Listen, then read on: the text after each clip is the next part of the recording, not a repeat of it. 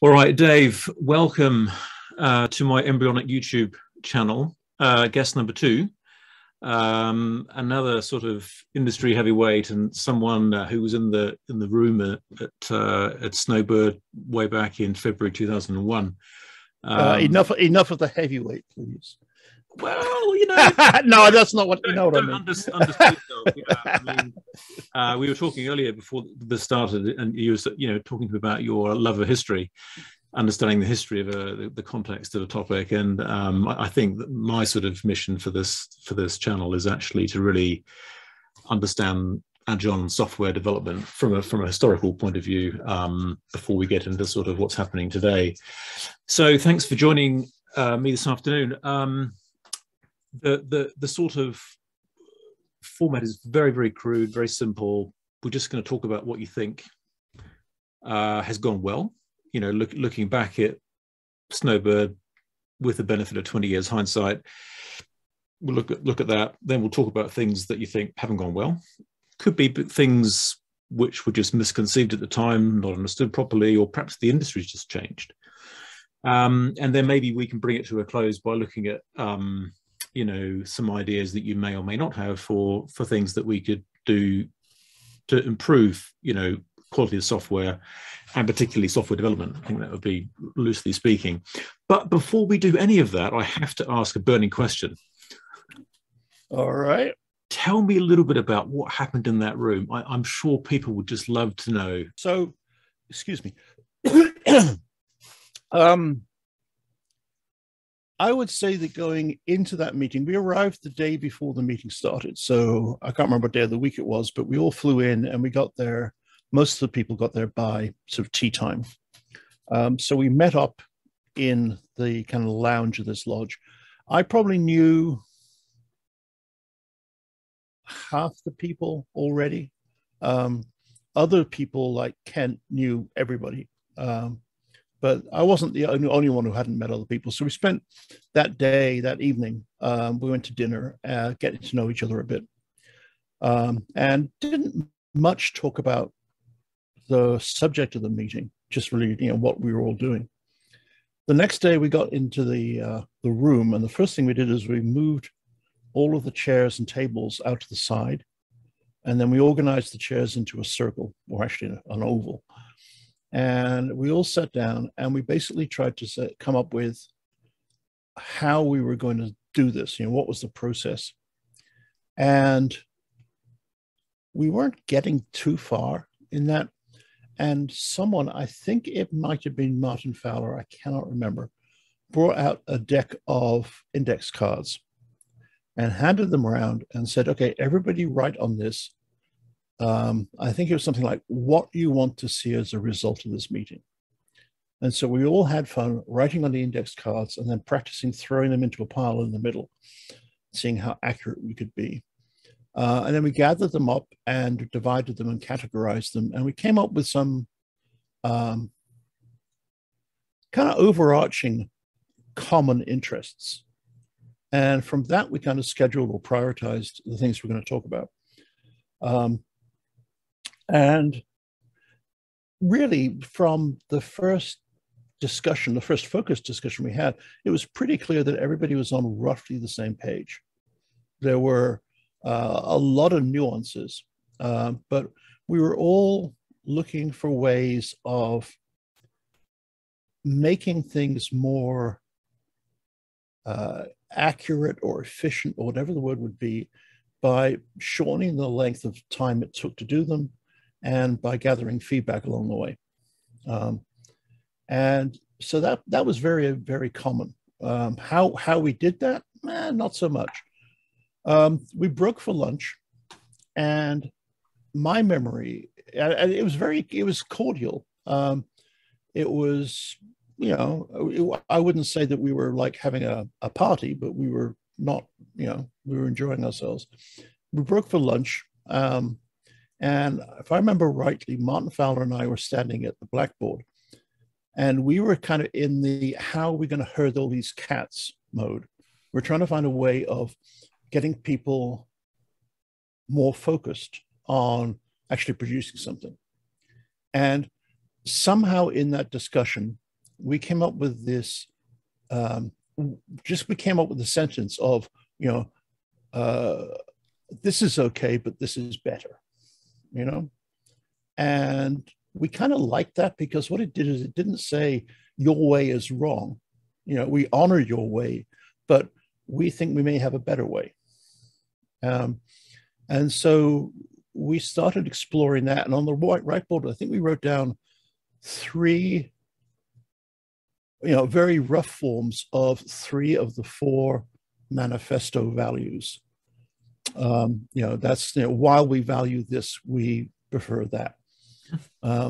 And people kind of wandered over to see what we were doing. And it was really fascinating. Everybody jumped on the fact that you could do these compare and contrast as a way of thinking about stuff. And so there's a picture that Ward Cunningham took. He stood on a chair and took a picture of the group of us standing around the whiteboard. And that's the one he used as the background to the Agile Manifesto website. It's just basically everybody standing there looking at the whiteboard. Classic, iconic photo. Yeah. And if I remember rightly, we came out of that kind of like group discussion with 5. And everybody asked me what the 5th one is, and I cannot remember. And then we whittled it down to 4. And then we changed the wording around to be, we value this over that. And we worked a bit on the introductory sentence, which was really important to us, because we wanted to set a tone of exploration and not these are tablets being handed down from on high, So we wanted to get across the idea that these were things that we discovered, not things that we believed. And so we did that, and that pretty much took the first day. And if I remember rightly, we broke relatively early and people went skiing. I didn't, but people went skiing. And it was kind of like that first day felt very productive, and everybody felt really happy with what we'd done. Second day, to some extent, we kind of felt, well, we've got the room booked, we should do something. Right. And that's where we did is it 12 practices? 12 principles, that's right. Yeah. And I always felt that was kind of like not particularly useful. So, and it turns out actually in a way it was, because it actually crystallized some things like testing that I think were the positives that came out of that whole thing. But that was kind of it. And then I think basically we all kind of hung around. I think there was another half day at the end, I can't remember. And all went our merry ways. Ward Cunningham got the Agile Manifesto website, and I wrote some, I can't remember what it was now, Perl, maybe, that ran behind it to collect signatory names. And that was kind of it. And this was kind of prior to a whole bunch of social media and the concepts of viral whatever. So we kind of like just left it out there. And I would love to see the stats, but it felt like the growth of the number of signatories was exponential. We got a couple the first couple of days, and then it just went faster and faster and faster. And we like crossed 10,000, and then I don't know what. And so it was pretty clear there was something of an interest in it. Which you just cool. hit the right message at the right time in the right way. Yeah, I think so. Yeah. And it's just pure luck. Well, perhaps not quite pure luck. It was a lot of very smart, experienced people in a room trying to solve a hard problem, which needed to be solved at the time, right? So, well, yeah, we call that a committee. They don't always work, but yeah, I mean, this one did, I guess. So that was nice, and then everybody went back to doing what they were doing, pretty much. because of the manifesto, though, people's lives changed. Our lives changed. So Andy and myself, for example, started doing a lot more conference talking. People, we were doing some talking based on the Pragmatic Programmer. That's Andy Hunt. Andy Hunt, yeah. Right. But then we also got involved with, initially at least, talking about what this Agile Manifesto meant. And I personally got pretty tired of that pretty quickly, because there's a quote often attributed, well, I can't remember, lots of different people, that goes something like, writing about music is like dancing about architecture. And I kind of feel the same way. Talking about agility is kind of pointless. So I kind of stopped doing it, and pulled back from the Agile Alliance and that kind of stuff. I wasn't interested. A few other people did the same. Other people went like full bore into consulting and training and everything else, and that's fine. That's fine. But yeah, so it kind of like, as a group, we met, we did something, and then we kind of exploded apart again. And I know, I think everybody but me got together for the 10th anniversary, but it was run by the Agile Alliance, and I just wasn't interested. So I skipped that, which was probably a bit churlish of me. So that's it. Yeah, so that's really, really interesting. I've learned quite a few things about what happened at Snowbird from that day. Thank you. I mean, so moving into the first third of our interview, with that introduction, if you kind of get up in a helicopter and look down at the software development landscape as it exists today, and particularly software, the services that ordinary users experience, online services, apps, enterprise applications, blah, blah. You look at it all, are you actually happy with what's happened? Or do you look at it and think, oh, what have they done? Okay, so I'm trying to work out how to say this without sounding like some kind of megalomaniac. Go ahead.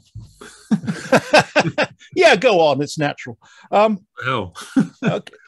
I think increasingly since maybe since the mid-90s, but most definitely since the Manifesto, and nothing to do with the Manifesto, software has become the most significant force for change in the world. Imagine the pandemic and we didn't have the internet, or we didn't have video conferencing, or we didn't have shared documents that we could edit. All of these things that really have enabled us to get through that in some semblance of normality. But not just that. Imagine, not being able to buy things online. Imagine not being able to, I run user group meetings in Kenya, and that to me is both a humbling experience, but it's an amazing experience. I'm sitting there talking, I'm sitting in my little office here talking to people in Nairobi or wherever it is, and having really great conversations. I couldn't have done that 20 years ago, 10 years ago even. It's extraordinary. I think the online education space, and also telemedicine, as it used to be called a long time ago, but distance medicine, and also the innovations we're seeing in genomics and things like that. Extraordinary developments. Thanks. Absolutely. Yeah. And I mean, let's talk about economics. I think economics is an interesting area because it's both good and bad. I mean, the move towards transparency and real-time reporting and all that kind of stuff is obviously a good thing, I think. But it also means that we fall foul of somewhat out of control optimization. We have to think really hard about that. What do you mean by that? I mean, if you just take it the simplest, I mean, the way trading is done nowadays, where companies will pay tens of millions, hundreds of millions to save 3 milliseconds on the ping times between two servers, just so they can get that information 3 milliseconds before somebody else. And that's basically gamifying. When people turn that into purely a game and there's no actual underlying basis for investment, that's dangerous. So I think those are some aspects that are obviously negative, but far and away, the positives outweigh the negatives. So I am really proud to be part of an industry that's doing that. And it's not doing it deliberately necessarily. I mean, I'm sure that, when Twitter first formed, the idea wasn't that, hey, we're going to catalyze revolutions, but it did. There's a lot of unexpected and normally beneficial consequences to the work we do. And if we were to use the practices that we were using in 1998 in 2021, we wouldn't be doing that. Back in 1990s, we were doing things like rational unified process, which was fundamentally kind of like, mostly a kind of waterfall-y kind of thing. We were struggling mightily to develop software. Most projects, the vast majority of projects, were late or abandoned. And the average lifetime of a piece of software was, like 18 months or something. It was very short. Nowadays, we're not developing great software, developing pretty crappy software, but we're developing it faster. We're developing it more in line with what users want, and more innovation, because the tools are available and because it's just so much easier to write software. I mean, I look at the stuff that I put together in an hour and think about how long that would have taken me 20 years ago. I would never have started it. It would have been a month. Yeah. So, I think we have come a long, long way. And when you're down in the trenches covered in mud, it's really quite easy to forget just how far we've come, So my overall message is way to go, guys. We've done a fantastic job. Are we better than we were? Yeah, I think we are. I think if you look back at 2000, vast majority of teams did no automated testing. I would guess the vast majority of teams did not use source control. The vast majority of teams did not think as a team about process. Instead, they just basically, filled in their TPS reports or whatever it was they were given. So post Manifesto, well, to be accurate, post 5 years after Manifesto, when it started to get some traction, I think those things changed and teams started to take a bit more control of what they were doing. They started to do things like testing, source control, sprints, retrospectives, things that helped them get feedback on what they were doing. So I think in general, as an industry, we're doing better than we were before. I think we still have a long, long way to go.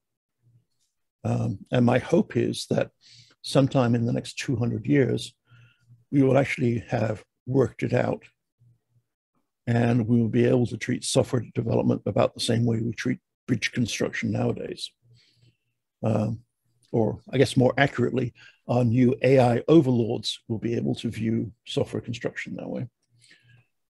So, I think in general, my feeling is that software as an industry has grown up a bit and we're doing better. So that's generally a positive message. So let me just socialize an idea with you. I mean, in the tech industry, things tend to go in waves. markets, they're born, they grow, they mature, they die. There are sort of trends and waves. It's kind of a long-standing feature of the tech industry. Industries get affected by technology, they get transformed, they get undone, they get redone, like the music industry, like telecoms, broadband, all of this. So if you think about software development and think how Agile has changed software development generally for the better, we've set in motion this multiple parallel trends. As you say, all these tools have become available to allow people to build things very quickly and efficiently, which would have been impossible in 2001. Is that trend sustainable, or are you seeing at the macro level something suggesting that this trend that was catalyzed by the manifesto and the enabling technologies will have to actually self-correct and move to something else? Oh, most definitely. You're absolutely right. Things are, I don't know if cyclical is the right word, but certainly, there's a wave-like nature to it.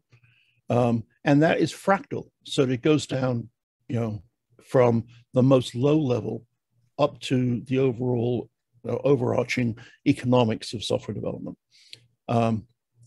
So you expect to see things rise and fall all the time. The nice thing about Agile software is that it doesn't really exist as a thing, right? There isn't like, you can't go down to your local greengrocer and buy a pound of Agile, please, despite what some people would try and sell you.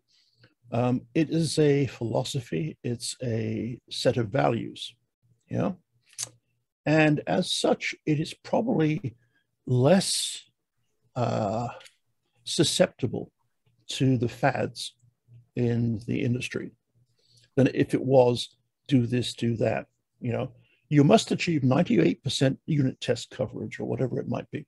If I look at the values of the manifesto, I don't see anything I would want to change about them. I think they still hold today, and they are likely to continue to hold for some time to come. The problem I see, and this is where we swing from the incredibly positive to the negative, the problem I see is that the implementation is being corrupted. So people, rather than looking at it as a set of values, which they then use to filter their behaviors, instead what's happening is people are coming up with, this is how you do Agile, And so we're getting increasingly large numbers of Agile in a box, partly because it is a massive multi-billion-dollar industry at the moment, and people want to jump into that.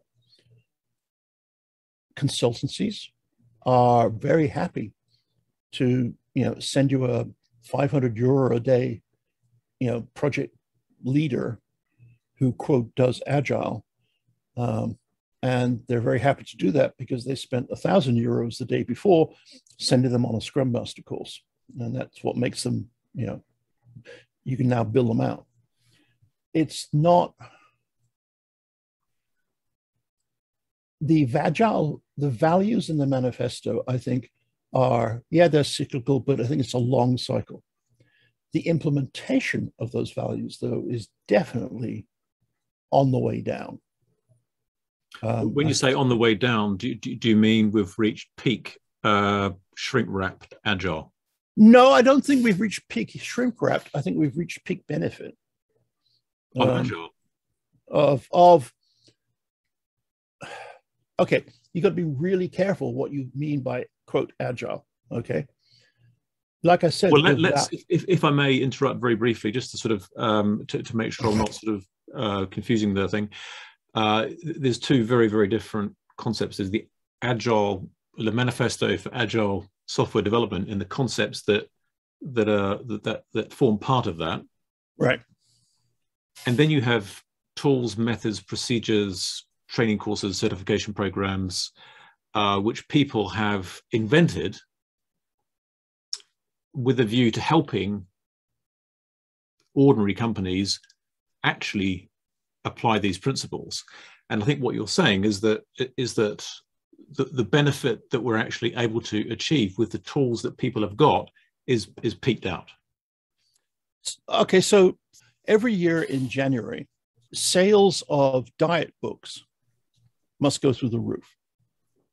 People want to buy a solution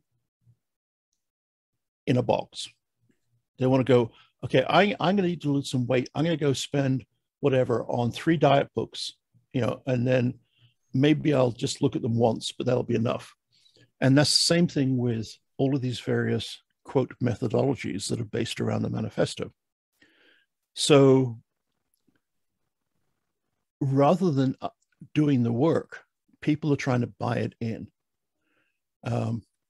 When I was had my own company in England, we got ISO 9001 certified. And the way you're supposed to do that is you pay some consultant some ridiculous amount of money to come in, and they basically give you a set of procedures, and you follow those procedures, and you get certified. And the certification guy comes in and basically weighs your documentation and says, yeah, that's heavy enough. We're going to give you ISO 9001. And we thought, well, we're probably actually up to the spec already on what we do. So rather than doing that, we just wrote our own. And we wrote about 60 pages of this is how we do things. And the inspector came in and said, okay, so where are your standards? And we gave him the 60 pages. And he said, no, I want the whole thing. I said, that is the whole thing. And he went through it. And the only thing he found that wasn't up to their spec was something to do with tracking numbers on invoices or something like that. And that's because what we did was we didn't buy in their procedures. We tried to make our procedures compliant and tried to make our procedures work the way they should be.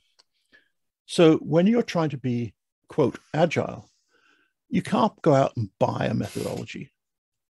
The entire point of agile is there are no methodologies.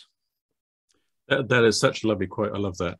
So just to sort of test my own understanding of your point, I think what you're saying is in order to be agile, by definition, that means that you do not gravitate to a standard process, a standard tool, a standard framework, unless you believe that that is actually in your best interest.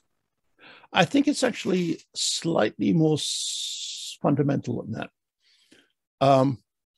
It's not that you don't gravitate towards, it's that your underlying reason for doing what you're doing is that you want to get better at software development. And so what you're doing is you're looking for ways of doing that. And one way of doing that, we believe, or I believe, is to look at the values in the Agile Manifesto. And if you try to filter what you do through the lens of those values, then my belief is that over time, your software development processes will get better and better and better. It is not a one-off thing, though. You don't spend a day, look at the values, say, okay, this is how we're going to do it from now on. It is a lifelong feedback loop where you're constantly looking at what you're doing and saying what's working, what's not working. Now, if you want to start out, and if your heart really is in, I want to become agile, then I would 100% endorse people starting off with something like Scrum. And as they take on the practice, to look at what they're doing through that feedback lens the whole time. If they are an agile team, then by the end of the first year, what they're doing will no longer be recognizable as Scrum, because they will have adopted it and adapted it into their own situation, their own context. And what they need may well be very different to what anybody else needs. because nobody else is doing the same project as you. Nobody else is doing the same tooling, the same requirement, the same customer, the same company, all of that, the same teammates even, right? With all of those variety, all that variation in place, it's impossible to imagine two people having to work in the same way to write great software. So in your experience, from what you can see with the people that you're interfacing with at the moment in your network and clients and things, what percentage of teams are performing, well, teams that proclaim to be agile, maybe even teams that proclaim to be really good agile teams, what percentage of those are operating at that meta level, do you think? Because you've just actually described a bar, which is, I think, very high. I would think that 100% of teams that describe themselves as agile are not. Wow.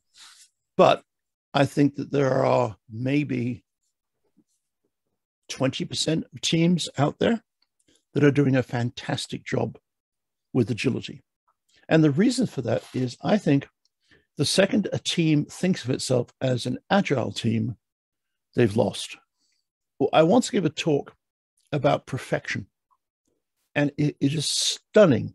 If you look for quotes about perfection, you will find everybody from songwriters to philosophers to poets all have the same idea, and that is perfection is evil.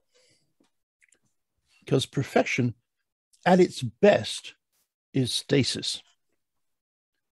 And at its worst is inachievable. And was it Sting said, is to look for heaven is to live in hell.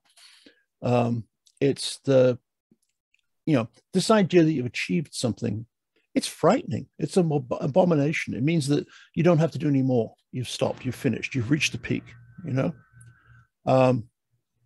that scares me. So a team that says, yeah, we're agile isn't. A team that says, we're trying to be agile is. That's a really great insight, isn't it? It's quite deep.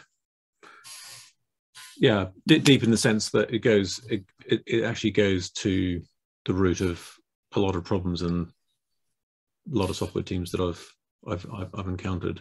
I don't know what your experience is, but I mean, I myself see quite often very clear and specific examples of where in a Scrum team, which is not really doing Scrum, I mean, technically Scrum is, quote, immutable, which means by definition there are no real Scrum teams, but putting that to one side, they'll be doing something which is clearly wrong, like putting software into production that's not being properly tested and expecting the customer to do it. Like going ahead and putting work into an engineering team when no one knows how to test it, which hasn't been thought through. Maybe it's quite complicated to do a full functional test. And people aren't taking action. They have the retrospectives, they know there are problems, but the team doesn't seem to have the ability, even though it is a Scrum team, to meta-analyze its own, to abstract up, look at its own performance objectively, and to self-correct when the problems are in plain sight. So that's really interesting because... Do you understand the point? Well, I do, but I think I would take issue with the point. Okay. Because you are implicitly here. I mean, for example, you said putting things into production without testing them and letting the customer test them, right? Yeah.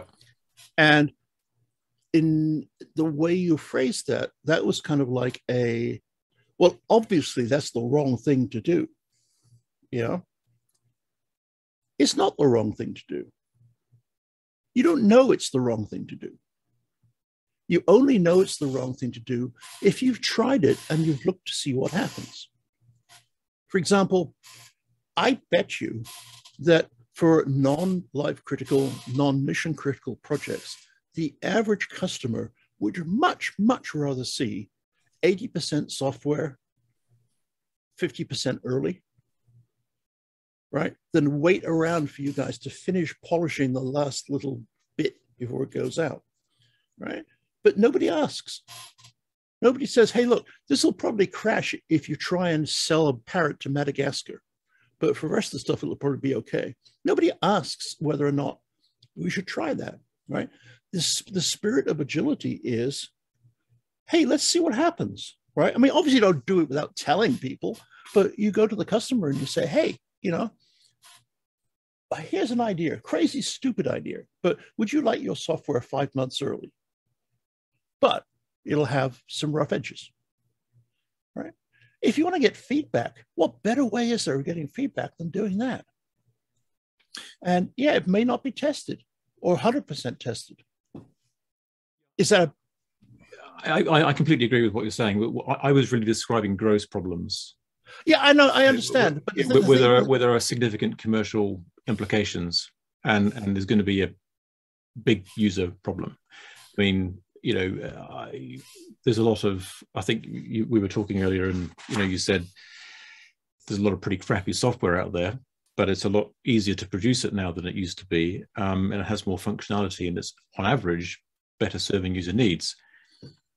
But, sometimes you can push it too far, don't you think? Or maybe not. Yeah, but the thing is, you don't know you've pushed it too far until you push it too far. That's, there's a really great book. Oh, I can't remember who wrote it, on engineering bridges. And it analyzes, is it Petrosky? Maybe. Analyzes the history of bridge building. And fundamentally, what happens is you have existing engineering techniques and you apply those. And my definition of engineering basically is building something that works as cheaply as possible. Because anybody could build a bridge by dumping, a small planet's worth of concrete across a river. But what you want to do is to do it, better. So if you look at very early bridges, they were fundamentally just slabs, logs laid across a river or whatever else. When that wasn't enough, you would put a central support in. And at some point, someone discovered the arch, and suddenly we could build using less materials and get the same strength. So what happens then? People build bigger and bigger arch bridges using less and less material. And at some point, the bridge falls down. And they go, oops, we just took it a bit too far. And they back up again, right? And then someone invents a new technique, and exactly the same thing happens. Same thing happened with suspension bridges, and they got thinner and taller until one of them oscillated itself to death. That's the way real engineering works, right? Engineering is not we know the answers. It's we know the parameters. And that's what we need to be doing in software too. And that's what we are doing to a large extent, but sometimes it's not consciously, right? So the idea of, there are certain things, okay, like testing in general, right? I hate the cult of testing that has grown up in the last 10 years, where testing has become like a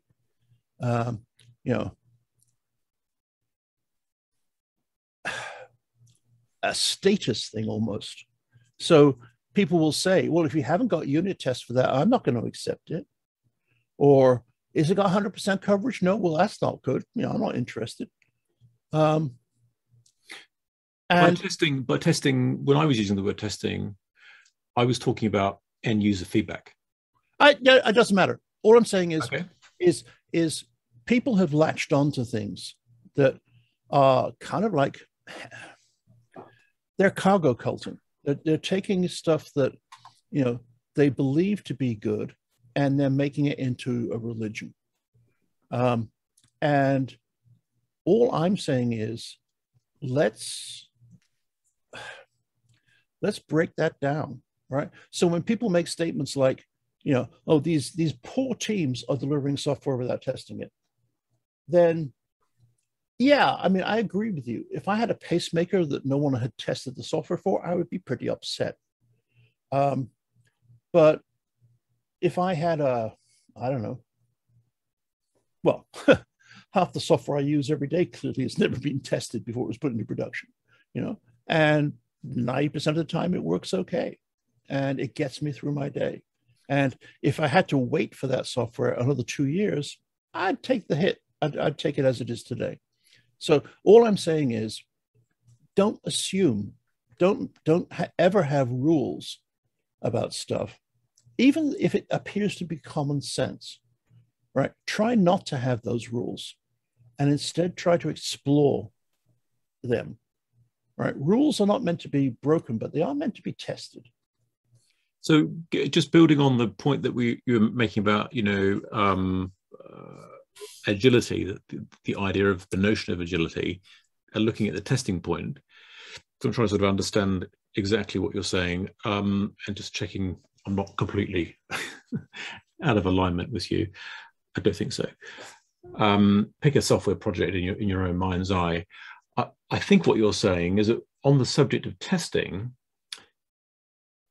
if the team thinks, taking into account business drivers and end user, whatever requirements, that it doesn't need to do much testing, that's actually okay. I'm saying if it doesn't think it needs to do testing, then what it should do is devise an experiment to see if that's true or not. So I quite often talk to teams, and they are really proud of the fact they have 100% test coverage. So I said, oh, that sounds good. That's a nice, easy number to remember. How much does that cost you? And they don't know. So I propose an experiment. Okay, I said, okay, first thing I say is, why do you test? And they look at me like I'm an idiot and say, well, we got to make sure that there's no bugs, which is exactly not why you test. But so I say, okay, so let's say that bugs then are your critical factor. So what is your current bug rate, right? I don't care how you measure it. Bugs per 1,000 lines of code, bugs per day, whatever it might be, right? What's your current error rate? And they can work out some number. If not, then I send them back to school. But assuming they actually know that number, I said, okay, so now dial back, go back to 90% test coverage, right? Ignore the 10% that are really, really expensive or hard to test. Do that for a month and look at your bug rate afterwards. Now, if your bug rate has doubled, then I say, go back. You now know that you actually need to be at something closer to 100% than 90%. If your bug rate stays the same, then I've just saved you 5 days a month on trying to get that extra 10%. That's that really hard 10% to fix. What I'm saying is, don't do things until you know how to measure whether or not they're better or worse. Yeah. Okay. I got it. Okay. Right. And I think quite often people are amazed when common sense basically breaks down in the face of evidence. Hmm. Yeah. Okay. So to condition that, it's if the team thinks it's okay, they need to have some data or test or a validation method to base that decision on. Absolutely. So that could be, for example, okay, this is a mobile app. We've only got 500,000 users. We've managed to recruit, 150 users that we're paying to test early features, and we're going to see what happens if we start rolling the stuff out with only a 80% test coverage. And if they don't complain, then that's probably okay. I would say actually for the average app, which is not life critical, I wouldn't necessarily bother with A/B testing at that level. Because, if you're in the middle of online shopping and you have to hit reload on a page, all right, you do it, right? It's not like, you're not going to go and change vendors just because a page happens to hang. So I wouldn't necessarily even A/B test it. I would just change it, go out there, see what happens, right? And if your bug rate goes up by 2% in a month, I don't think that's going to cost your business anything. I mean, maybe it would, maybe I'm wrong. And in which case, yes, A/B test it and everything else. No.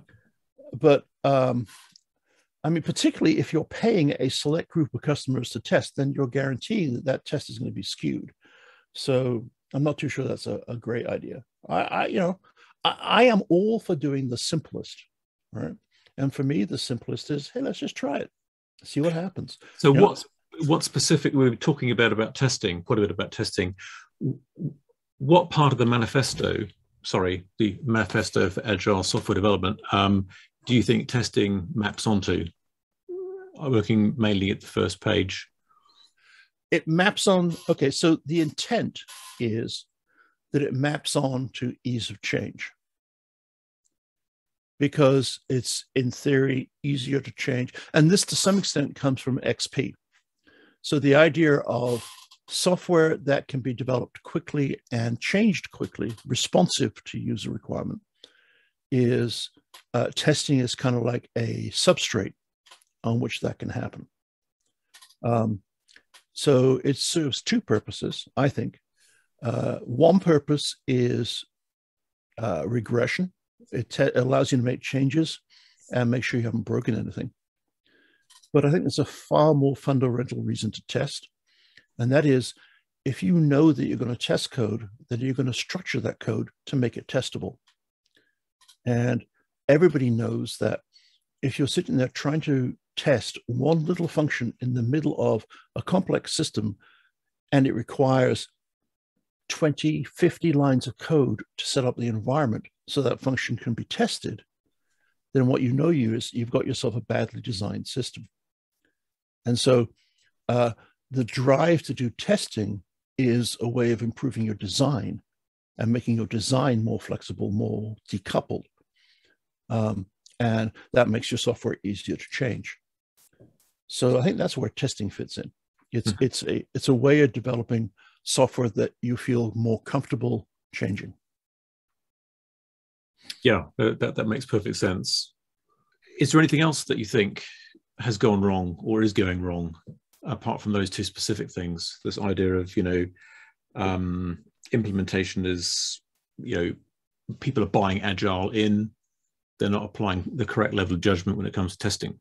Those are just like, you just happen to hit a couple of hot buttons there. I mean, testing is just one of many areas that people are unhealthily focusing on. Let's put it that way.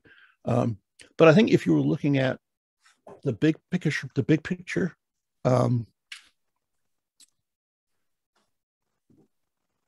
agility is a bottom-up concept.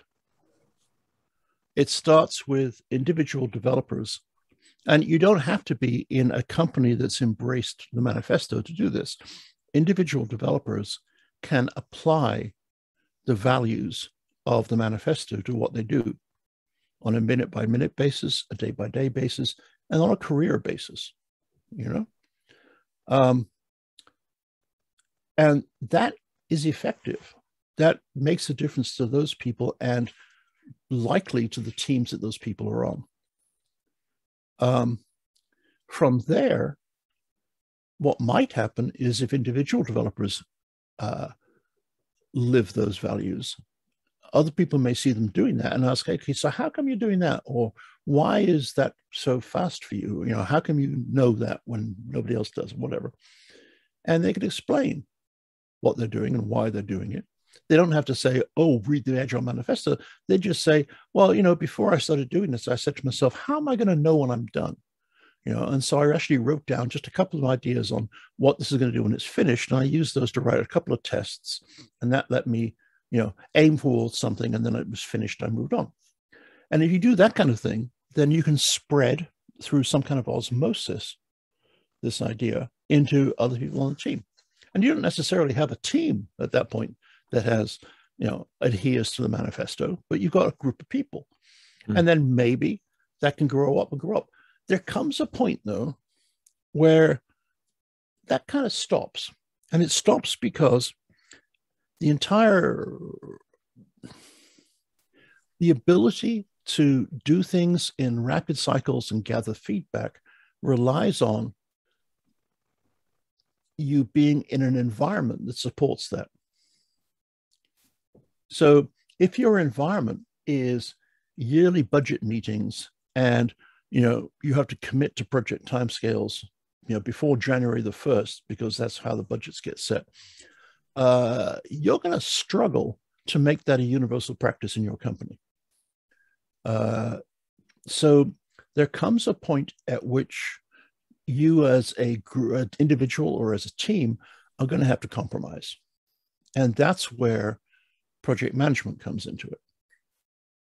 I think project managers' jobs in the quote agile world is nothing to do with running the project. It's running interference for the project is what a manager is supposed to do. So going back to communication days, your project manager is a way of dealing with impedance mismatch between the team and the environment that the team is in.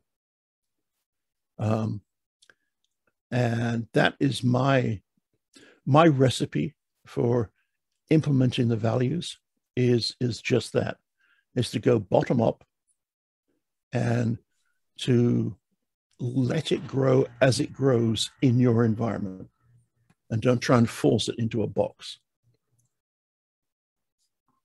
That project manager role, I can see people might get a little bit confused about that. This idea of intermediating between the team and the organization, is that not the Scrum Master role? What is a Scrum Master? Is a Scrum Master somebody who's done the 2 days? No. I've worked with quite a lot of Scrum Masters, and about 20% of them are excellent, and the rest of them don't have much value. Right. Anyone watching this now, I apologize, and I'm sorry for saying that, but that's my personal experience. And it's only when you've worked with a really good one that you know the difference. Yeah, I don't know if it's the same everywhere, but in the States now, kids who participate in things like, or anything, any kind of quote competitive event, whether it's baseball or chess or whatever, everybody gets a medal, right? You get a medal for participating. And to a point, yeah, I think you should do, because I think it's great that you actually got off your backside, stopped watching cartoons, and went out there and did something. So that's good. But I think I view the people who have their Scrum Master certificate up on their walls, that's like a participation medal. It doesn't really say much. I would guess that the 20% of people you thought were really good would have been really good if they hadn't got a Scrum Master certification, right? I think that they know what they're doing, they're mature, they're good developers or good managers or whatever else. And yes, oh, by the way, they know what, a sprint is or whatever else. Yeah. So I think a manager's role is not defined by any kind of set of procedures. It's not defined by a project management structure. It's defined dynamically by the need of that time. A project manager's role is to try and maximize the likelihood of the project being viewed as having a successful outcome. And I'm fairly careful about the way I worded that. I didn't say the project has a successful outcome. I said the project is viewed as having a successful outcome. Yeah. Because ultimately, that's the most important thing. So this gets us on to something which is interesting. And I was talking to Jim Bean about this last week. The P word, the project word. So it is mentioned twice in the Agile Manifesto. I've got it here on, the principles behind the Agile Manifesto. But my experience, again, is that the P word is regarded as a bit of a dirty word, because it brings with it the idea of waterfall, it brings with it the idea of documentation, it brings with it the idea of process. And there's some sort of yuck factor associated with those words. And I'm just curious to know, because I know that Steve Mellor was involved at Snowbird, and he's a waterfall guy, right?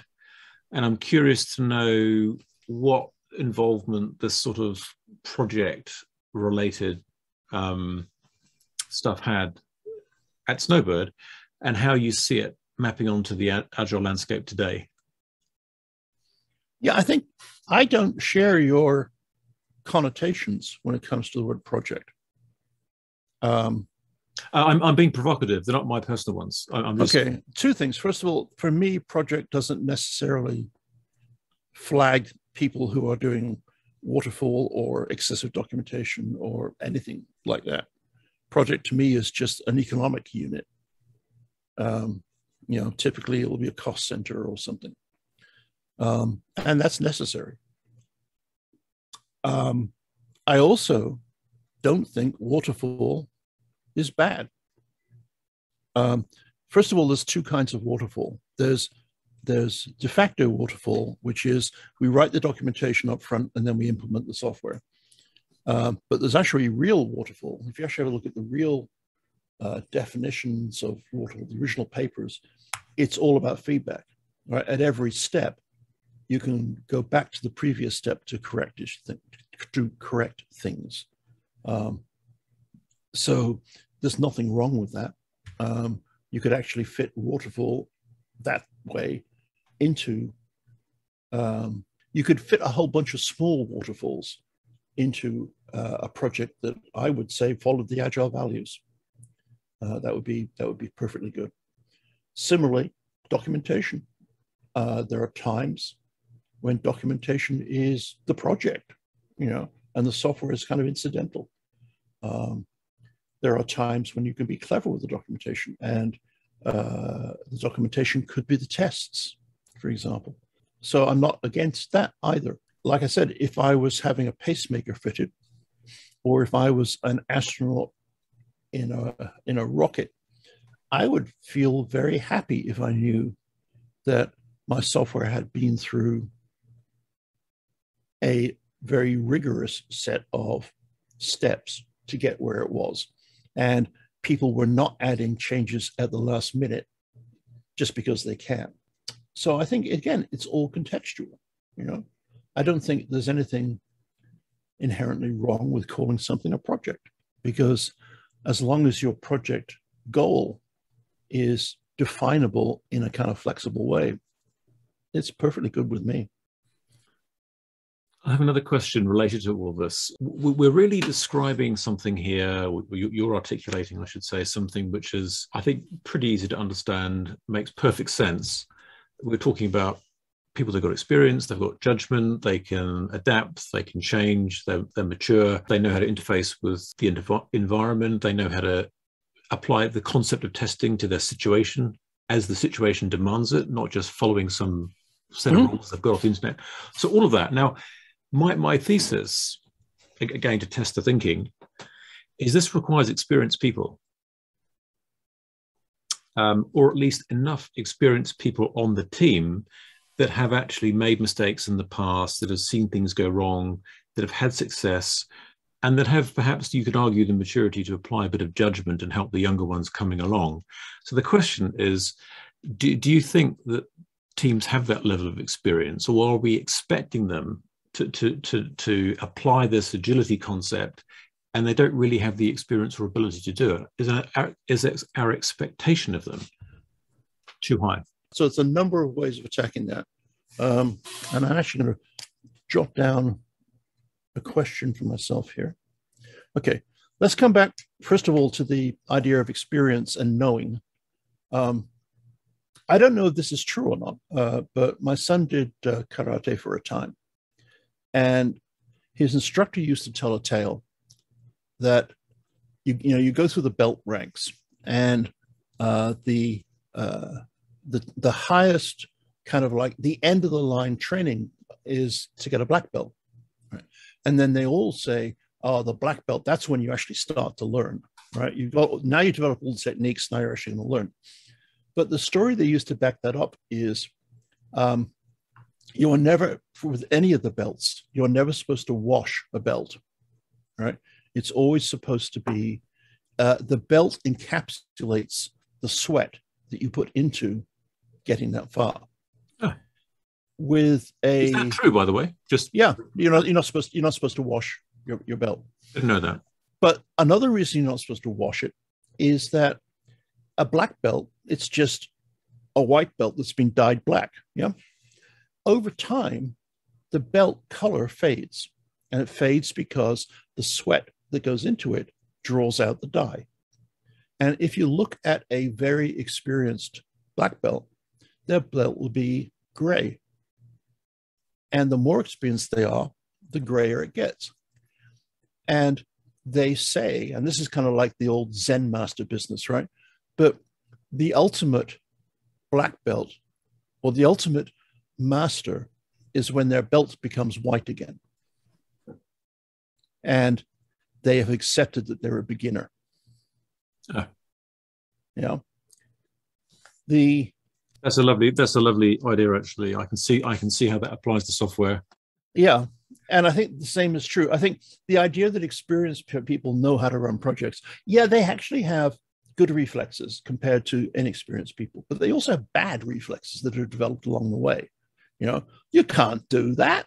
Well, why not? It's human nature. I mean, we all have learned stuff that works for us, right? And it's just natural to take that as being the way the world works. When I'm teaching, I love teaching beginners because that's when I learn the most. Because beginners are really, really good at saying why. Yeah. And so I'll say, I think you should indent that line. And they say, why? And it forces me to stop and articulate what has become a reflex. Yeah. And I have to dig into it and think, that's because of the, whatever it might be. And every now and then they'll say, why? And I won't be able to come up with a real reason, And I will have realized that I was doing something that I used to do 20 years ago for a good reason, but doesn't apply anymore, So I think beginners, if they're treated with respect, are a great source of wisdom for a team. At the same time, obviously, a beginner doesn't have experience, and you're going to have to tell them a lot of stuff. So there's an interesting balance here.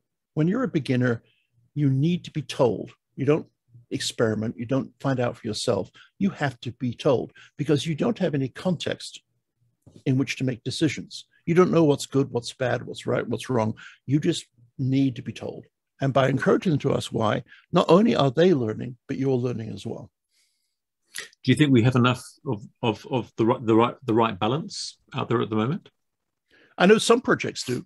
And I think that pretty much guarantees that some projects don't. I think there is actually one area where I think we could definitely do better and fix some of that. And that is, there is an implicit ageism in software development that typically it's viewed as being, a young person's sport. That there's no way, some, wrinkly old 35-year-old is going to be able to write Redux software or whatever. And I think that's a big shame. Where is that coming from? I think maybe it's just, rebellion against your parents or something. I have no idea. But yeah, it is a problem. You quite often see older developers, good ones, being kind of shuffled to the side of it, because they're not as rock and rolly as their younger co-workers. Do you think that's because, cards on the table, I'm not a spring chicken. You can tell by the color of my hair, right? I thought you dyed it. I was. Some people have said that I should do that, in fact. Yeah, seriously. But I say I'm not doing that. The question is really the older ones, and it's not just engineering people, it's QA people, it's product people, it's marketing people, it's anyone who's involved in the tech space who's, over 40, 50, you've had it. Is that because the tools and frameworks and methods and technology is moving so fast, and the ones that are in their 20s just really don't think these older guys or gals have got the intellectual agility to keep up? Is it their perception, or is it actually true that there's actually a competence problem with the older ones? It's a question. I don't have an opinion. I think is it perception or reality? Okay, so I think it's reality in many situations. So I have programmed pretty much every day for the last 47 years. Wow. And I make it a point to try to keep current. And it's very, very difficult to do that because our technological horizon is expanding exponentially, right? It's getting broader, and basically it's like a balloon that's expanding and expanding. Well, the surface area is going up, with the whatever the square of the radius, because things are building on other things, are building on other things. So that makes it very, very hard to keep up with, quote, everything.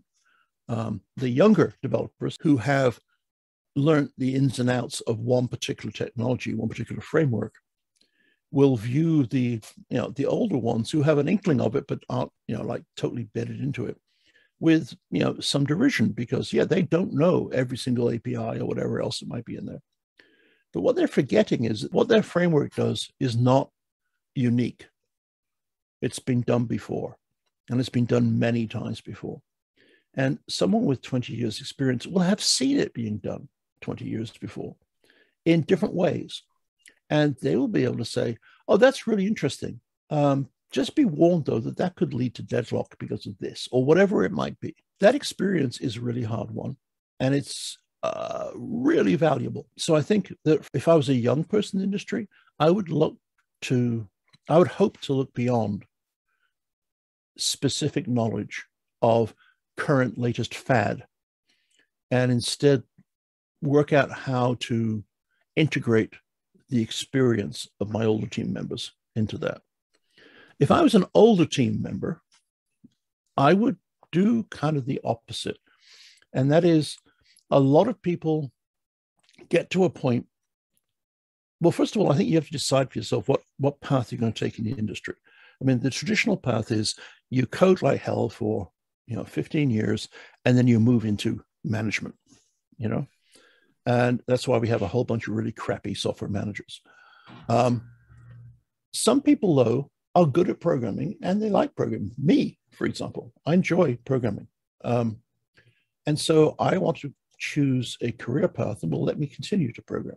Now, if I was a plumber or an electrician or a doctor, then in order to keep being a plumber or an electrician or a doctor, I have to go and do training. I have to annually go out and learn the new things. That's right. And I think that's just an overhead of doing business, So if you're a developer, you have to accept the fact that you have to keep yourself where you want to be, right? If where you want to be is writing software, then the software that gets written is changing, and you need to change to be there with it.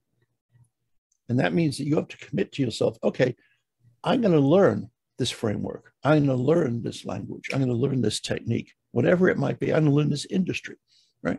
And you do it on your own time, because the person you're investing in is you. It's not your company's job to do it. It's not any kind of industry job. It's your job, because that's what you want to do. I've got another question. It will take a little bit to set it up. It's quite a fundamental question, quite deep. So, as the technology industry has developed and the software's grown and developed, we've had these layers of abstraction added. Tools, frameworks, abstraction layers. We have now people working at the abstracted level who have no need, putting to one side the special case where you're trying to push the technical envelope.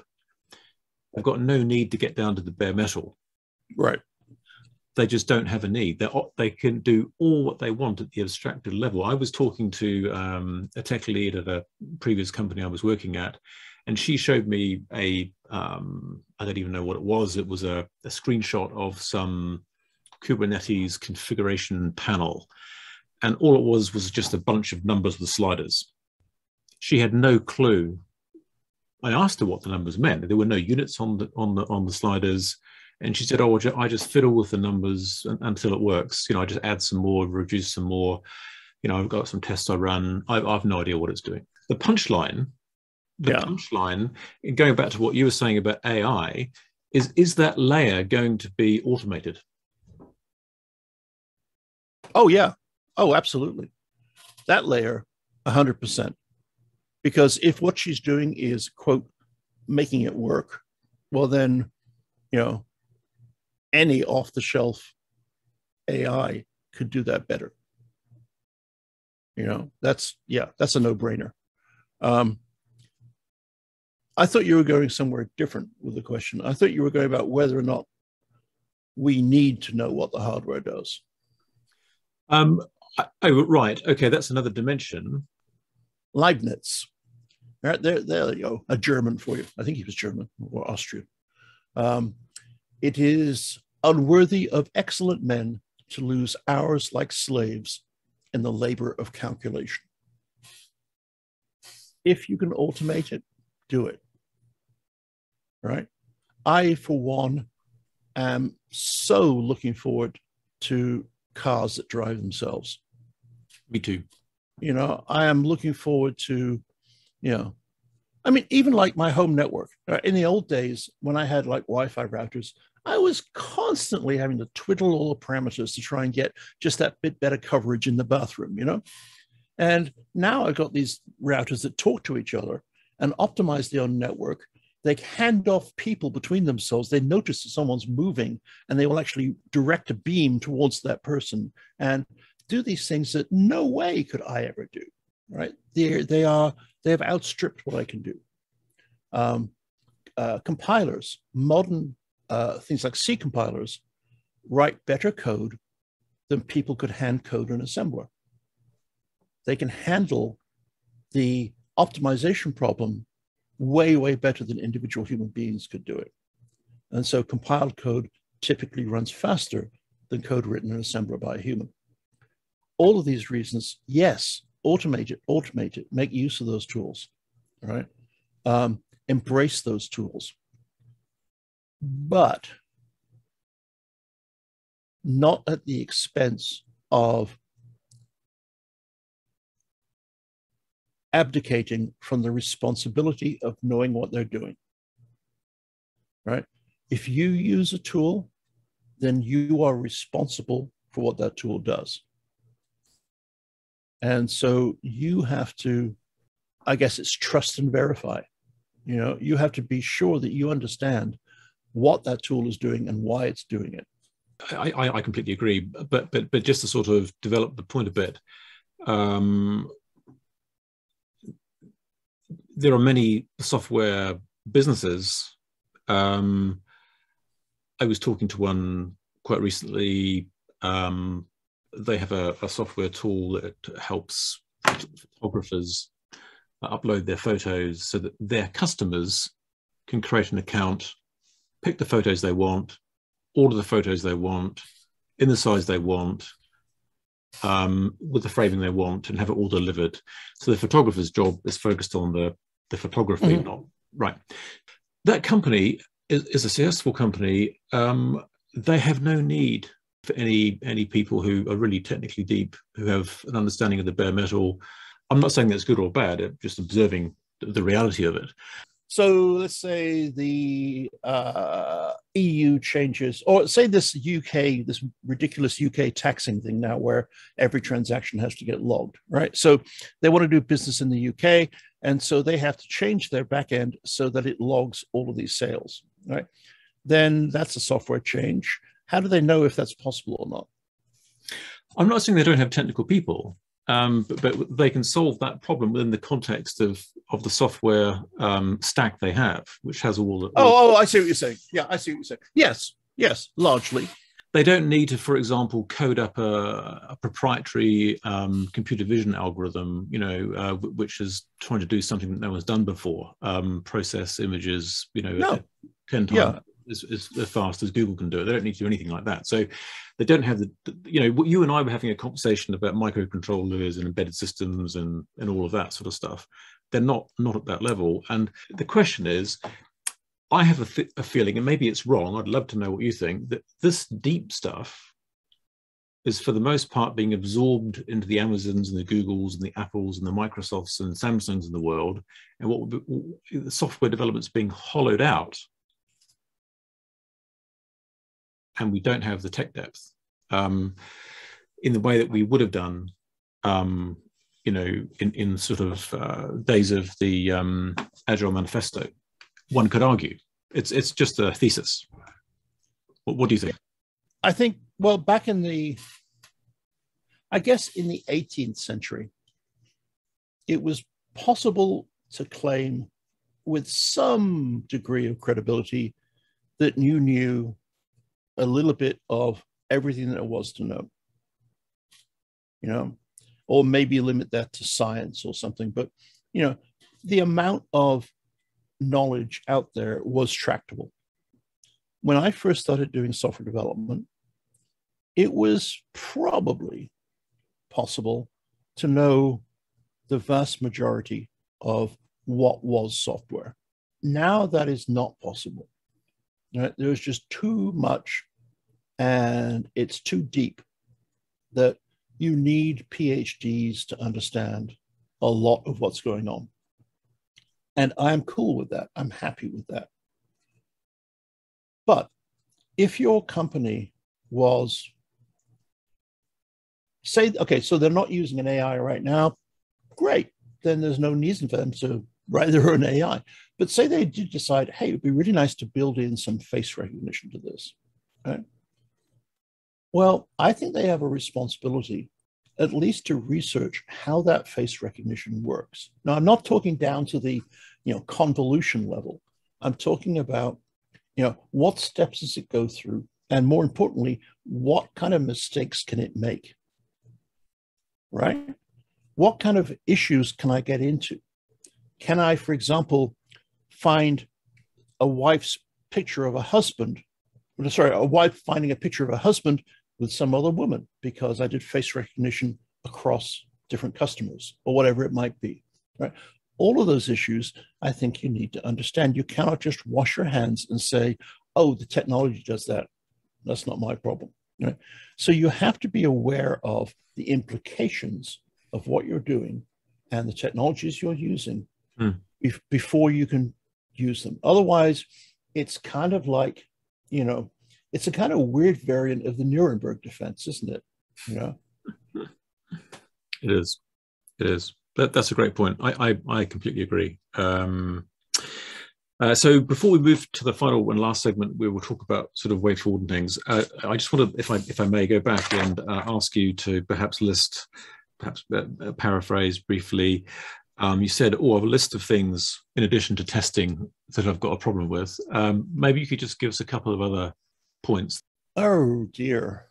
Let me preface this by saying, again, I am very proud of where we've got to, and it's an amazing achievement, what we've done. So a lot of what I'm doing here is kind of either niggly or fine-tuning as opposed to, gross changes. So I am very much down on cults of any kind. Anytime something becomes, that's the way we do it, then I can pretty much guarantee that no, it's not. And that may be testing, it may be different deployment strategies, it may be the language you use or the framework you use. I really, really dislike the way people jump onto libraries and then convolve their code to work with the library, particularly as if it wasn't for open source, I wouldn't be talking to you. But a lot of the open source projects in a kind of more business world came about because of specific projects that worked, and they kind of spawned off some of that project. Ruby on Rails is a great example of that. Mm-hmm. And yeah, Rails is a fantastic platform if you want to write a kind of cruddy CMS-like system. Yeah. But then people have to adapt that to being, okay, I'm going to write a real-time whatever in it. And it's no. Just because that's popular, which leads me to my second pet peeve, and that is the reason that people are cultists is because they're cowards. And I think as an industry, people tend to keep their heads down. They'll go along with the flow. They'll say yes when they really think no. They will adopt things because that's what everybody else does. And that is a shame for two reasons. First of all, a shame it's non-optimal for the industry, but also from that individual's point of view, it kind of devalues their life a bit, don't you think? That they are not living their own decisions. I going to the Manifesto for Agile Software Development, it does say individuals and interactions over processes and tools. Right. I'd like your opinion on this. I'm seeing we're at tool overload. Oh, absolutely. Absolutely. Is it an example on the product space? The first thing people do when they are faced with a problem is, oh, I need a tool. Mm-hmm. Yeah. So product manager, I've got to build a roadmap. Oh my God, I've got to build a roadmap. Oh, I need to use this tool or that tool, and now I've got a roadmap. And actually look at what they've got. It's just a list of milestones. It doesn't tell me anything about what they're doing. Right. Do you think this is a problem? Or? Oh my God, yes. Yeah. And not only is it a problem, it's a disaster, because tools effectively become your hands after a while, right? I mean, they change the way you do things. My wife is into quilting in a major way. And there's a local quilt guild where they get together and talk about quilting. And it's actually a fairly big organization, and they got a fairly decent amount of money lying around. And they had a treasurer. Well, they had a series of treasurers. And at one point, the treasurer said, I know, we need to get some accounting software. So they went out and they got QuickBooks, which is kind of like small, medium business accounting software, but non-trivial, right? It's double entry bookkeeping. You got to understand what a journal is. You got to understand all the various ledgers. You got to work out taxable versus non-taxable encodings, blah, blah, blah, blah, blah, right? Yeah. They hadn't the faintest clue, right? And so their accounts now are effectively an incredibly expensive random number generator, right? They literally have no idea. And she took over as treasurer, and the first thing she did was delete everything from the QuickBooks. And she's just using a really simple spreadsheet because the number of transactions they have a year is like, 100. So it's really straightforward, very simple. Why are we using this really complicated tool to do something? Similarly, I don't know if you've written any JavaScript code recently, but it's pretty much impossible to write any JavaScript project that has less than 1,000 dependencies. And that's not exaggeration. I mean, that's literal. And a lot of that is because somebody needed a bit of code that would say, I don't know, convert numbers between bases, for example, right? And so they would find a library that was called arithmetic conversions lib or something. And they would drag that in. And that arithmetic conversions lib would contain, 1,000 really, really useful functions, of which they needed one, which was 2 lines of code. Yeah. But no, they'll drag that in. But guess what? That then drags in another 50 dependencies because it needs to have, Euler functions or something, right? So, and it gets worse and worse and worse. So the more you rely on these tools, not only the less connected you are to what you're doing, but also the bigger the load you're carrying around with you all the time. I find Python's like that. I mean, Python is constantly import something else, something, and just have about at the top of your stuff, you get all this. But each of these library components, you might only use one function. Oh, and the worst thing about that is, to me, it doesn't matter if it's Python or JavaScript, the chances of actually being able to install a year from now that project again cleanly are zero. Yeah, that's so true. That is such a good point. Yeah. So the more dependencies you have, the less flexible you are. Yeah. So, and that goes for tooling, it goes for libraries, it goes for everything. Right. So no, I am not a big fan of over tooling. I think if you work out what it is that you need to be able to do, and then find something that does that, it may not be perfect, but if it's convenient, lightweight, and does the job, use it. So like when Andy and I were doing the second edition of Pragmatic Programmer, we needed to keep track of all of the different tips in the book because every single tip got changed. Some of them got rewritten, some of them got deleted, some got added. And so we set up basically a mini Kanban board in, I think we just used GitHub, the GitHub project thing. And all it was a card for each chapter that we moved between columns.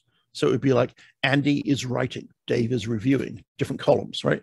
And when Andy finished writing, he would move the card into the Dave is reviewing column, And was it ideal? No, but it saved our butt. It was simple, got the job done.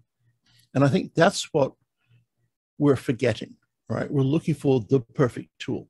And again, it comes down to courage, because it's like the old thing, nobody ever got fired for buying IBM, right? In the old days, they said IBM was the safe decision because even if it was the wrong decision, it was the right decision, And it's kind of like nowadays, it's, no project goes wrong if the project manager decides to use Jira or whatever it might be, Let's imagine, I'm just making up a scenario. You've got some service, got a website, just been stuck into some user testing situation, you're getting some bugs, issues coming up. There's a drop-down menu on it, some user entry form, and there's a load of things in this drop-down, but the text is actually too long. So it's truncated, you can't see it all, right? So someone's reported, oh, I can't see the text. You've got to make the drop-down wider. Let me guess, this is a German application. No, it's not actually. Oh, all right. This is a real example, but it's not Germany. Okay. Anyway, so we have a bug report. Goes into Jira. So the BA has got to actually take screenshots of this particular. There are 3 different sorts of drop down depending upon what options you select. So we've got 3 screenshots. They have to hand annotate, explaining what's going on. They've got to actually put some copy of the actual text into the Jira tickets. They've actually spent, I'm paraphrasing, 3 hours writing this ticket. Yep. It takes about, if you're really slow, 10 minutes to fix that. Yep. Is that okay, or has that gone wrong? It depends on your environment.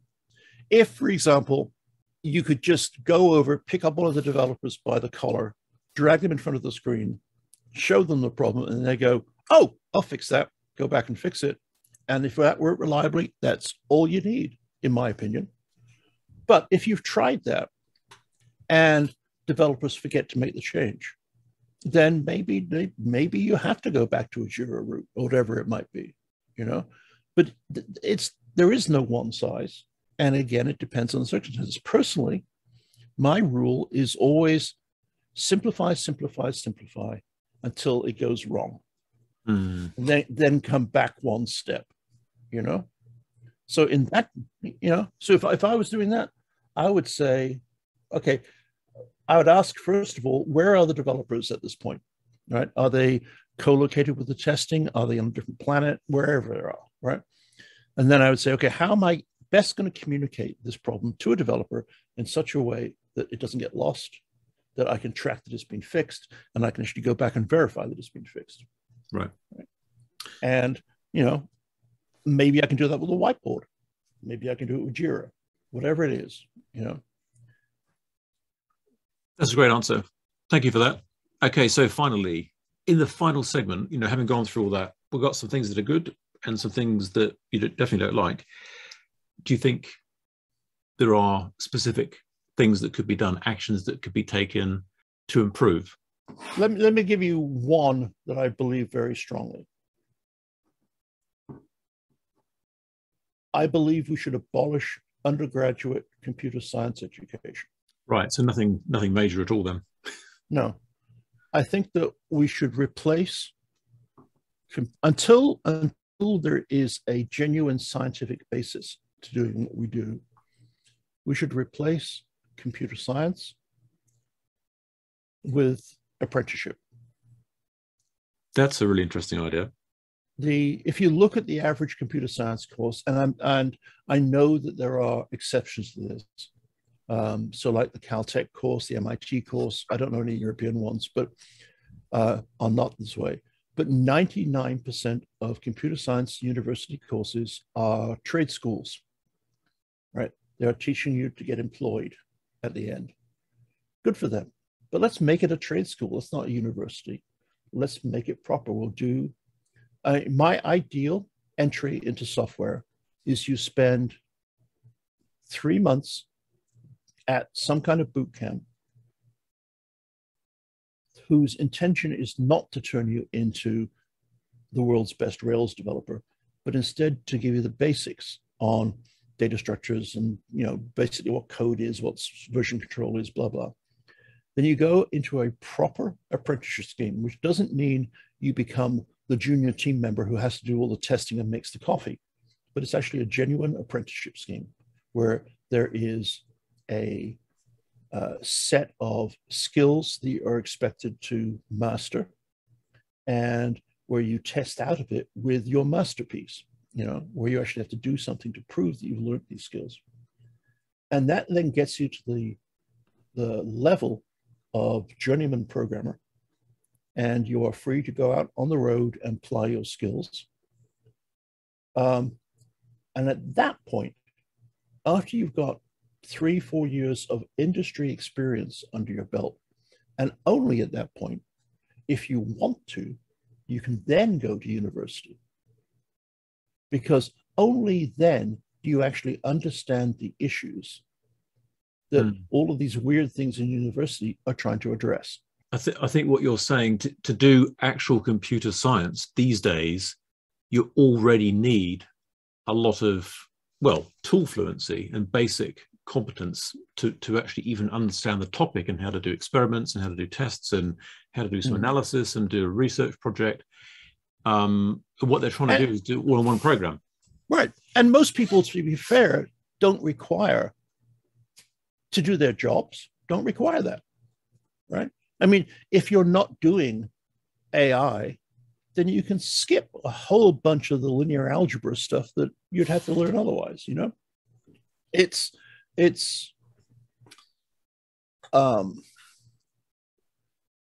we have become specialized, but what hasn't changed is the basis of how to work in a team and how to get stuff done. So let's teach people that the best way, which is on the job. So that's an apprenticeship. Do you feel that there's a sort of growing feeling in your sort of orbit that sort of initiative is increasingly needed? When you mention it, everybody goes, "Yeah, that's a good idea." I don't necessarily think it's going to get implemented. Right. That's a really, really interesting point. So that's one thing we can do. Anything else you think that you can specifically identify that is clear and focused that people would immediately understand and could say, yeah, I can see that would move the needle? Yeah, again, to do with education. I would like to see a better educated public when it comes to understanding the limitations and possibilities of software. Because right now, software is treated as a black box. There's no understanding of what's going on, how it's working, and more importantly, how it could be dangerous. So I would like to see a better grasp of stuff that we take for granted. The fact that computers talk to each other and can exchange information, and the kind of ways that they can coordinate that and consolidate that. people don't understand. And I think we need to be better at explaining that. And legislators need to be better at understanding that before they write legislation. I mean, right now, and I hate to say it, particularly in Europe, legislators are writing legislation. It's as if they were telling brain surgeons which scalpels to use, you know? Are you referring to the recent stuff on AI? Well, the AI stuff, which is kind of like, and then before that, there was all of the privacy stuff and the cookie stuff. It's just, the whole thing is just pointless. I mean, but I am all for regulation of AI. I mean, I think that it is not inconceivable that we could shoot ourselves in the foot seriously, badly, with a bit of AI. I think there is a less dramatic but all equally important side of AI with things like self-driving cars, right? How can you verify AI in that context? And there are things that people, to my knowledge, haven't discussed at the regulatory level that they should. Like, if an AI decides to swerve to avoid hitting a baby in a pram and kills another pedestrian instead, right? Whose fault is that? Is there a fault? You know, all of those kind of decisions have to be made. And legislators currently are not equipped even to understand the underlying stuff that's going on, never mind the overall ethics of the situation. To what extent, Dave, do you think the media, AI is a pretty popular topic, sexy topic, controversial topic, can use it to scare people, make them angry? To what extent do you think the media is actually in there muddying the waters? The media is a business, and they are providing what people want. You know, they are being titillating to bring in the audiences, and then they are exaggerating issues to make those audiences keep watching. The local news that comes on, normally it's a half hour long show. Every single time there's about to be a commercial break, they'll say, coming up after the break, we investigate the one thing in the kitchen that could kill you the fastest. I think the solution to that is not to regulate the media. I think it's to educate the public, to make the media look as ridiculous as it actually is. I agree completely, but I mean, just brainstorming, I mean, how would you actually do that? I mean, you're fighting a tidal wave. Yes, you are. We can't fix this by suddenly, putting some, education channel on television and hoping people will watch it. I think it's going to be a generational thing. But right now, for example, they are. Oh, I see. So you're thinking. Sorry to interrupt you there. You're thinking potentially on a longer time scale of. Oh yeah, yeah. Secondary school education and things like that. And I'm thinking kindergarten, to be honest with you, going forward from there. I mean, and they're doing that, right? I think from day one, the amount of media that kids are consuming nowadays, right? That I think, entire first year of schooling needs to be how to be a cynic, how not to believe media, why you're looking at this media, what they're trying to do when you look at it, et cetera, et cetera. Because you're right, it's way too powerful right now, but it's not its fault, it's our fault for watching it. There's a thought, I mean, kind of coming firmly back into the tech space and kind of picking up on some of the things that we were talking about earlier. There are regulatory initiatives underway in the US at the moment in terms of Twitter and Google and, all-party initiative aimed at those. Do you think that big tech has got a bit too sure of itself, has got a bit too self-important, has got itself into the stage where, I mean, going back to what you said at the beginning, software is now, in paraphrasing what you said, powering and driving the world. Are we seeing a correction coming? It took us, and it's still taking us, 1,000 years to work out even simple things about, say, the laws of libel and how those should be interpreted in a world that has print media and maybe television and radio. And now we suddenly have an order of magnitude increase in connectivity. And suddenly it's gone from being a easy to spot the culprit into being a free-for-all. We don't legislate to fix individual problems when those problems are actually symptomatic of our use of the system and not the system itself. I mean, people regulate Twitter if it like bans your guys, but not if it bans the other guys, you know? And I think that that's so what we're doing is we're giving control to whatever party happens to be in power and whichever companies they happen to favor. So I think that's a really, really bad idea. At the same time, I think it's a really stupid thing for Twitter and Facebook to be policing posts, because that then puts them in a position where they've accepted responsibility for those posts. The model I like to use is the Postal Service, that they're a common carrier and they do not open my mail. And I could write whatever I want, put it into a letter and send it to you, and it gets to you. And if you take offense at that, that's my fault. It's not the post office's fault. Mm-hmm. Yeah. So to do that, at the same time, if I attempt to mail anthrax to you, then I am breaking laws. And it's perfectly okay for post offices to have machines that sniff for anthrax going through their systems. Not because they are the arbiters of what gets sent, but because sending anthrax is illegal. They have a technical procedure for applying the law. Right, exactly. And so I would like to see those same kind of common carrier rules applied to Twitter and Facebook. And then later on, when we have more experience with this, then we get to start applying, you know, standards or laws or whatever else we need. Those are great perspectives. Thanks for that. We could talk for a long time about all those topics. All that remains is for me to thank you very much for your time today. I really, really appreciate it. It's been super interesting. I've learned a lot. I've got a bit of a kicking in places on the testing. No. You got but in a nice way. I don't mind you kicking me. It's all good. Gentle nudges. That's all. All good. So thanks for your time. Really appreciate it.